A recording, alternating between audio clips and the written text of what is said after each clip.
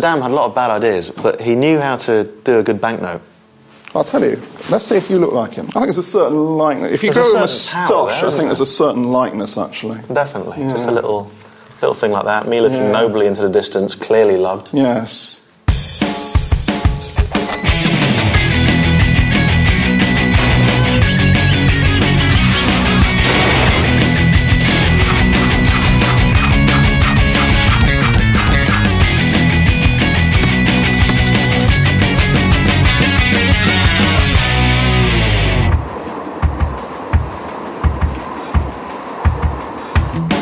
Hello, my name's Danny Wallace. I'm 28 years old and I live in Bow, East London.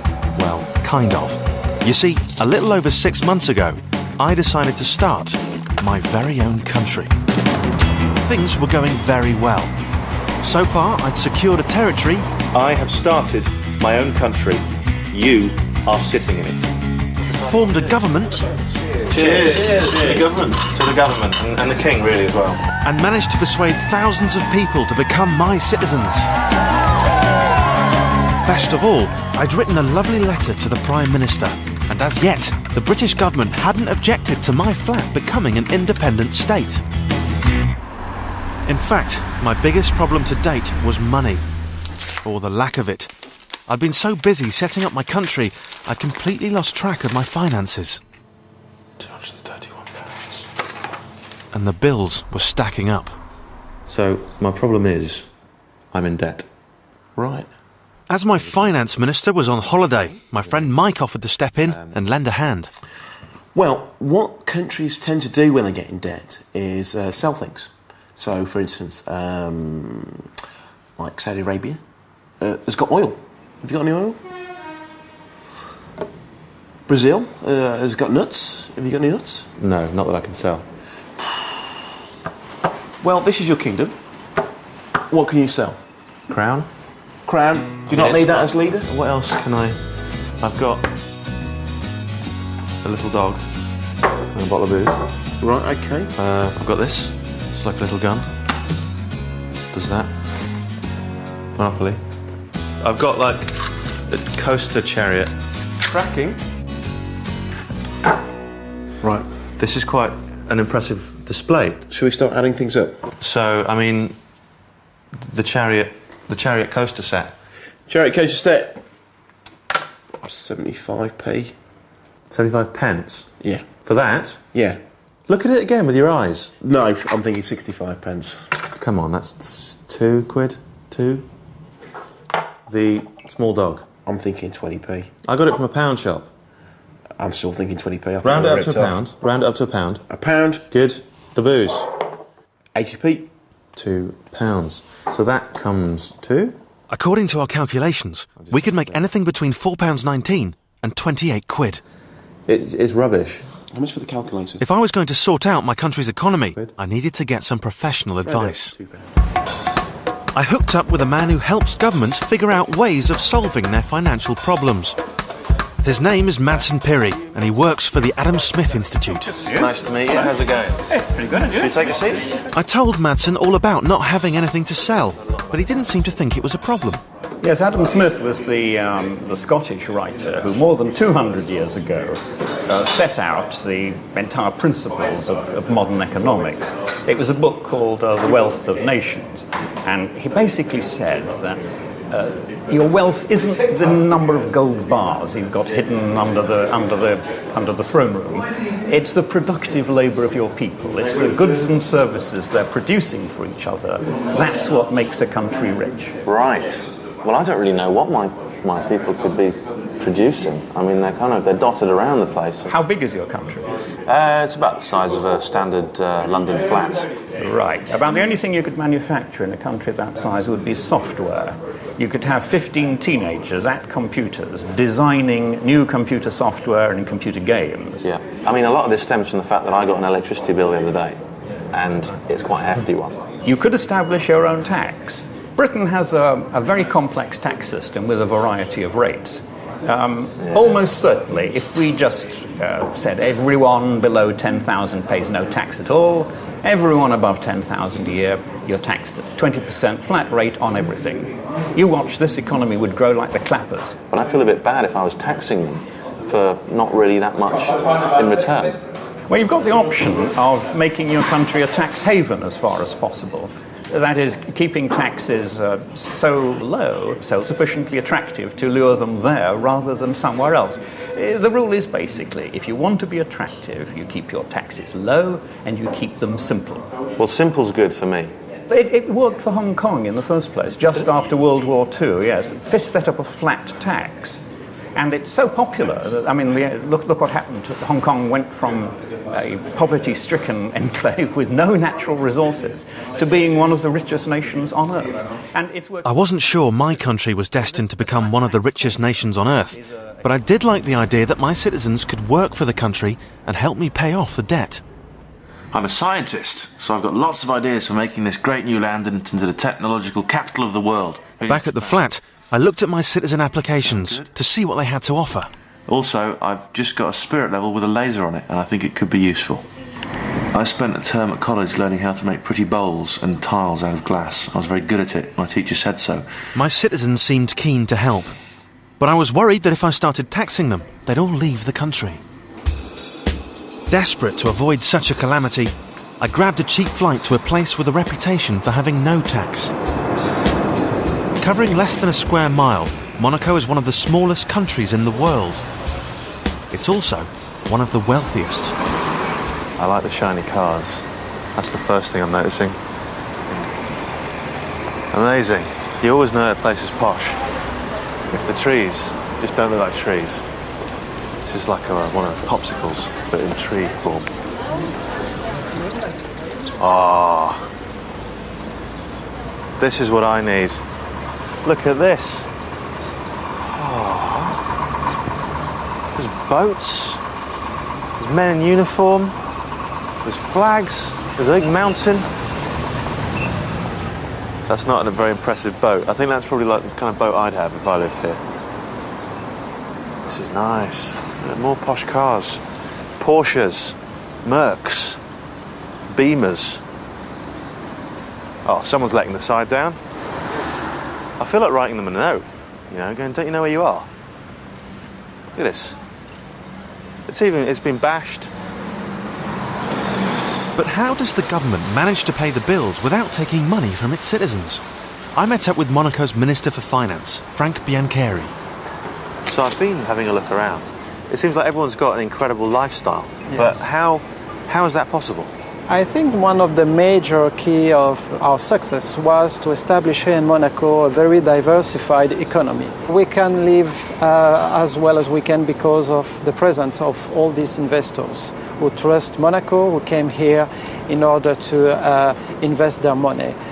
And I know that people often believe that we were successful because people here don't pay taxes. I mean, it is low tax here, isn't it? Did you abolish income tax? No, there are no taxes for individuals, right, except for French citizens and American citizens. I mean, if there isn't any income tax, how do you pay for health, or how do you pay for... Because there are taxes for companies, and you probably not know that the total income of the budget is around 640 million euros. And more than 75% of this total income are paid by taxes, added value taxes and corporate taxes. Part of this income, of course, is dedicated to health, dedicated to police, to public transportations. Gosh. You don't know that. I didn't know that. I'm sure you're surprised. But I like the idea about taxing Americans. Why? I just think it's about time. It sounded like the perfect solution. Tax-wise, they know what they're doing in Monaco. They've done very well. They've thought it through. Credit where it's due. And I'd like to emulate. Well, I'd like to copy it. I mean, they tax businesses, they tax Americans, and they tax the French, and they don't tax anyone else. So on paper, perfect. Apart from, I haven't got any businesses. I haven't got any Americans.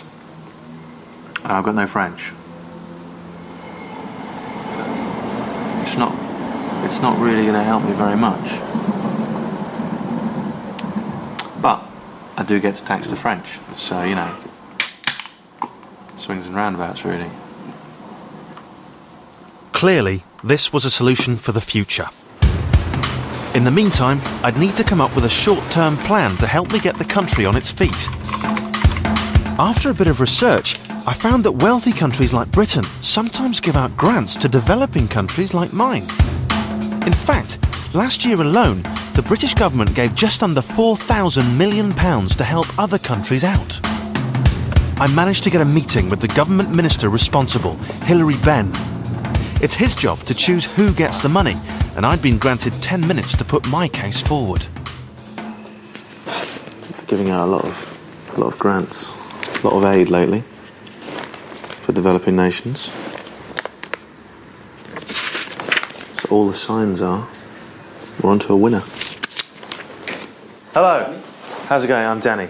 Very nice to meet you. Nice to meet you. I mean, I'll cut to the chase. I know you're a busy man. I'm a developing nation. I'm looking to boost my economy, build my infrastructure. How do you know you're a developing nation? Because I haven't finished yet. But how do you know about the economic circumstances of your citizens? Well, I've asked how much do they earn? Well, there aren't any really big earners. Are they living in poverty? What's poverty then? Well, poverty is people who haven't got enough money to eat, children who die of diseases that you and I would get treated for because we live in a country where we've got a good functioning health service. 30,000 people who die every week from malaria, for example, around the world. I call that poverty, don't you? That is worse than... So any of your citizens dying of malaria? I don't suppose so. No, there's no... Well, not that there's no malaria. Right, okay. It's not a problem anyway. Okay, all right. So, I mean, so in terms of developing... You're kind of saying to me that I'm not a developing nation, even though, you know, very little's in place, there's no real infrastructure. I mean, that to me is quite developing. Well, the things that we would take into account in deciding whether to give overseas aid would be, are all the children in your country in primary education? There's 104 million children around the world today who didn't have a classroom, a desk, a teacher, a textbook. Why? Because they don't go to school. So that's the first thing. To what extent do the children in your country die of wholly preventable diseases before they reach their 5th birthday? 1 billion people around the world today didn't have a glass of clean water to drink. 1 billion? 1 billion people don't have access to clean and safe water. I mean, those are the kind of questions that I'd be asking of you. Yeah, I mean, my answers would probably not qualify me for aid. Okay. I'm kind of realising now. It turned out that due to the wealth of my citizens, my country was already considered to be one of the richest nations on earth. But that didn't help me with how much it was costing to get the country on its feet. But inspiration was near. The government has been assured. I found out about a man named Prince Lazarus, a fellow visionary also starting his own country. That is genius. Lazarus had come up with a very simple way of getting his project off the ground. In order to become invited to become a citizen, you pay $25,000. Imagine how much I could have made if I'd been... Wow. I set up a meeting to see if I could find out more. As the Paradise Island is still in the planning stages, Utopia's UK office is currently a semi-detached house in Ipswich. There we have it. New Utopia. Hello. Hiya, Tony.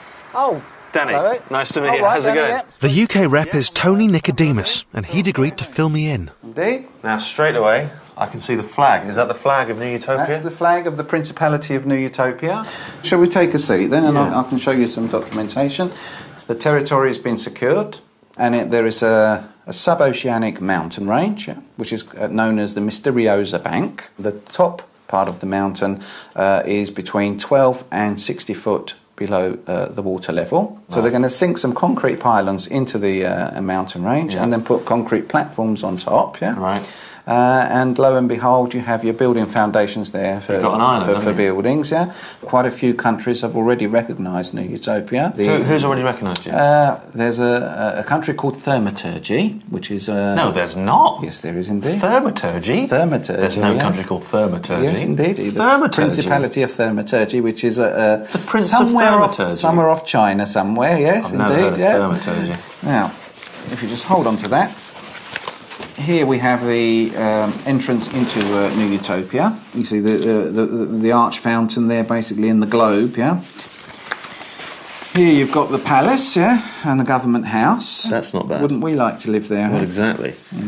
While the plans for New Utopia were very impressive, I had my reservations. Of course, yeah. What happens if, for some reason, Yes. it didn't happen? I mean, I know it will. Well, the money that's been committed hasn't actually been spent or invested So yet. they get So that these back. developers haven't actually said, here's the money. They've said, we've committed, we've given our letter of intention, this is what we're going to build, this is what we're going to do, this is how much we're going to spend to do it, yeah? So no money's changed hands? No money has changed hands as far as that. And is that true with you as well? Have you paid that? Has that money gone out of your account? For the invitation to become a citizen, of course, yeah. Right. That is a And what happens if it doesn't? prerequisite. What happens if it doesn't happen? If it doesn't happen, it basically is a contribution that you've made to the government of New Utopia. come You haven't on. actually paid for your citizenship. Really? You've contributed an amount of money, which is set at a minimum $1,500. Yeah. That sounds a bit like a get-out clause to me, though. Not really, because it's a contribution. It's like when you make a contribution to a worthy cause. You don't go back to the charity then and say,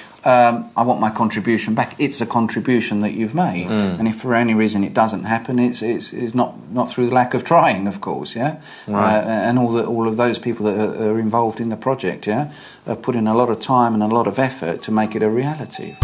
Unlike New Utopia, I didn't have any amazing plans to build a luxury island. Bye-bye. To be honest, I didn't have any plans at all. Bye. And I wasn't sure my citizens would consider that value for money. There had to be another way. Ken Clark had spent 4 years managing the UK's economy as Chancellor of the Exchequer. Hello there. Hello, Nice to Danny. meet you. You too. If anyone could help, I figured it was him. I'm kind of starting on the wrong foot, in a sense. I had a big bill recently, meaning I'm already in debt. Surely that's not a good way to start a country. Well, all nations need some credit, particularly if you've got to import your oil, you've got to import your commodities, you've got to engage in trade with other people. A reasonable level of national debt is inevitable. Every country has one. Every country's in debt. As far as I'm aware, I'm not aware of any country in the world that is completely free of debt. We had a pretty enormous national debt in this country since Pitt got himself into a lot of wars at the end of the 18th century. The question is whether your debt is affordable. Where countries get into trouble, like Argentina recently, is they pile up debts and have to tell everybody, sorry boys, this is far too big, we can't pay any interest. That does lasting damage for quite a long time to your economy. So I shouldn't fear the debt that I'm in. I should And not in embrace it. itself, no. Even citizens in their private lives shouldn't necessarily fear debt. The important thing is that the debt should not get too high in relation to your income. And why is debt inevitable, sorry? Your bills go up and down, and you can't always predict when suddenly your tax income's going to drop, or in terms of trade, they're going to go against you. So you need debt to smooth out the ups and downs that otherwise go on. The government's in debt for about a third of the national income each year. I think it's about £450 billion. 450 billion? 450,000 million pounds. It's all right as long as you can afford the interest, 20-odd billion. The interest is how much? 20-odd billion. 20 billion pounds? Yeah. Problems arise because it's going up, and then you're starting into trouble. But don't worry. Trouble? That must be. Well, the Japanese are in big trouble and the Italians aren't doing too well. They owe more than 100% of their entire GDP. The other thing is you've got to keep an eye on what your population's borrowing. The British consumer is borrowing over £1 trillion. And I didn't know there was £1 trillion. Well. I didn't know that existed. Don't worry, I've been a finance minister for a few years, and £1 trillion means almost nothing to me. You're reaching the stage where, as you see the noughts on the page, you're now dealing with a kind of concept. But Ken had convinced me that it was actually okay to be in debt. Thank you very, very much. Cheers. Thanks a lot. And when I got home, I looked at my bill in a very different light. Wicked. In fact, if I was ever to convince the world I was a proper country, I should probably hang on to it. But what if there was an easier way to kickstart my economy? What if I had my own currency? Britain has the pound, America has the dollar. It seemed only right that I had something for my country. But how could I make my money worth more than the paper it was printed on? I thought of this. I mean, what is that? That's just, a bit of paper with some money written on it. And yet, when you're playing Monopoly, this is power. This is control. This is standing. And I know that outside of a game of Monopoly, it's not really worth much. You know, I couldn't, you know, head down to Baker's and buy a baguette with that. But if I can create something like this, which means something in my country, I could have money, a little picture of me, looking quite happy, yet noble. And I could just say, right, this is now money. Problem was, I had nothing to support the value of my currency. I had no oil, I had no gold, I didn't even have a decent set of cutlery. I'd spent so much time trying to solve the problem, it made me realise there was something I did have. Right. How about this? Let me just write something down for you.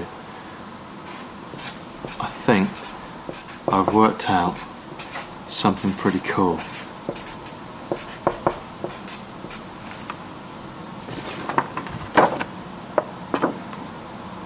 Time is money. Time is money and money is time. They are a collective, they're together. So, what is money? Well, money is time. I'm not sure I'm making myself clear. That's what I've worked out. And I'm trying to say that what if the one thing me and my citizens share is time, and we've all got a bit of time, everyone's got a bit of spare time. What if we base the currency on time? So, let's say someone says, I can give you an hour of my time to help with the country. Bang, you get a certificate, that's your currency. The currency is a certificate.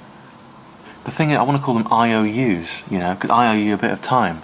I owe you a bit of money. Well, they're the same. So they would give me an hour, and I'd say, here you are, here's 60 IOUs. Now trade that with other people, and then they could say, well, look, I've got some washing up needs done. My little sister broke her leg skydiving. I don't know, she needs some help around the house. You can give her some help. It's brilliant. Keen to develop my idea with someone in the know, I got in touch with a man who'd helped develop another new currency, the euro. Professor Mundell, thank you for agreeing to meet with me. Professor Robert Mundell is so clever, he'd even managed to get himself a Nobel Prize for economics. I think I've kind of decided that I need a currency for my country. Well, you have a currency. Well, I was using the pound until very recently, and then I decided I'd develop my own thing.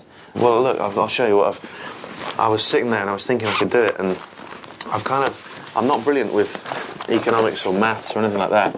I've called it the Interdependent Occupational Unit, or IOU. Yeah.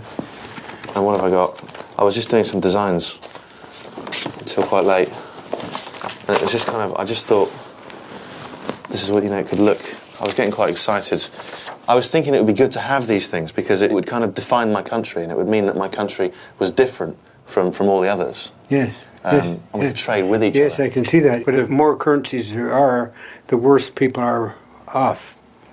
We don't need many currencies. We only need really one currency in the world. Like a world currency? Yes, yes. Every tiny little island in the Caribbean and the Pacific have their own currency systems, and they're all junk currencies of no value whatsoever, except that they're an expression of nationalism and of the ego of the often dictator or tyrant of the community. Well, I guess that's, I mean, part of it's egotistical for me, but not all of it, you know. You create a piece of paper like this, and if this is a note, you can put on it whatever you want to say, but what determines its value is what it sells for. And right now, this wouldn't sell for anything. You wouldn't get as much as the worth of the paper that it's written on. Well, I mean, although it's quite a nice design, it's all that. It's all right, isn't it? I'm not saying anything uncomfortable about your craftsmanship well, and making. It's very nice. Good. But the one thing that I've got a lot of is time. I've got a lot of time on my hands.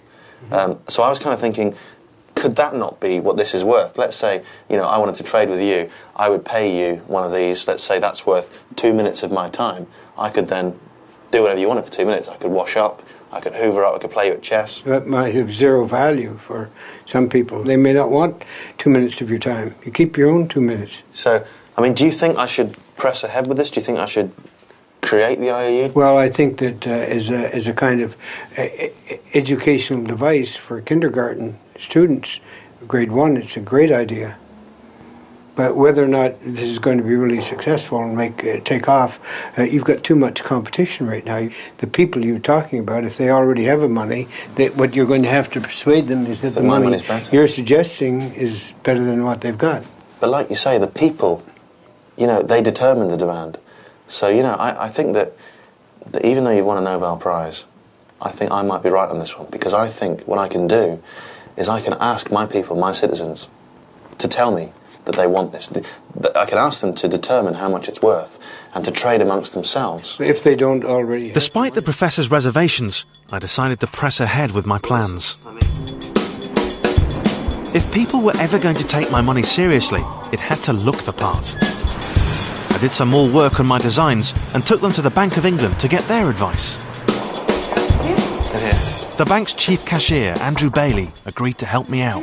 Hello, Danny. Welcome to the Bank of England. It's nice good to meet you. How's it going? Good to meet you. I'm very well. Thanks for seeing me. You're welcome. I like your bank. Good. You want to buy it? No, not yet. We'll talk about that later. My banknote is called the Interdependent Occupational Unit, or IOU. Right. I've got 2 designs. That's actually, if you look at that, my eyes and glasses. Wow. It does, doesn't it? Wow is the word. Yes. This is more I've seen something like this before. More personal. I like the wig. Or is it a wig? Or is that's not a wig. It's actually... That's your real hair, okay. Yeah, when it's humid. Yeah. So here you've got... that's my fingerprint. That's my thumbprint. So that's quite hard to counterfeit. But how do your people recognise your thumbprint? How do I know that's really your signature? Indeed. Got you there. But on a kind of first impressions basis, what do you think of these two? Which one's your favourite? If you look at that one, it would not be very difficult for people to counterfeit that one. And what would that do to my economy? Well, if you went to a shop and they said, we're not accepting this because too many counterfeits looking like this are being passed to us, people would lose confidence in your currency. I would advise you not to go ahead with this. Not to go ahead with that? No. So, I mean, it seems to me that your favourite is obviously this one, the more sort of personal one, the more original one in many ways. Yes, but you want to distinguish it from other people's notes, so you wouldn't want it to look just like a Bank of England note. No, definitely. And nor would and I we think really want you to have it looking like a Bank of England note. Do you think that looks like a Bank of England note? If it's going to be a problem, I can work on it. You can go along to your banknote printer and they'll come up with some designs for you. But it sounds like it's going to cost me about 50 quid just to print a tenner. No, each note that we print costs us about 3p. 3p? I'll buy some off you. I was convinced I had the makings of a proper currency. I decided to put it to the test. Hi, can I pay my bill, please? Sure. It's £2.60. That's £2.60, okay. There you go, that's great. Cheers. What's this? Sorry? That's, it's the IOU. It's a new kind of currency. No? So what do I do with it?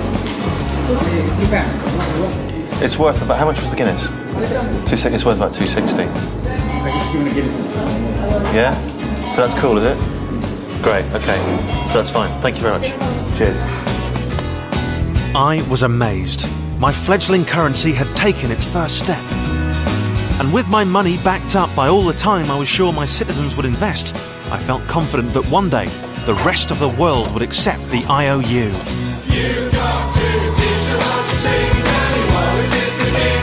The justice and the light, the other laws and he will ring. If you'd like to find out how you can start earning IOUs, please visit citizensrequired.com. Or if you're a digital viewer, press red now where I'll be making a very special announcement live on Citizen TV.